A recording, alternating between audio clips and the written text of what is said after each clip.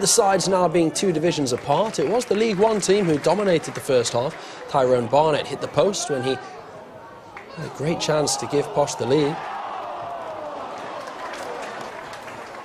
But it was Hull who got the game's only goal. Look at this. Maynor Figueroa with a stunning effort for his new club.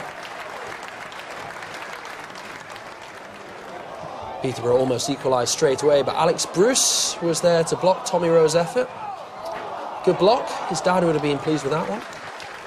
Now, lots of changes for both teams in the second half, but it was Hull who improved the most. Nick Proschwitz thought he'd scored, but this header was ruled out for offside. And Robbie Brady went close with this free kick. However, a good save from Joe Day meant the match ended 1-0. Hull now travel to Germany to take on Dynamo Dresden. Peterborough start their League One campaign against Swindon.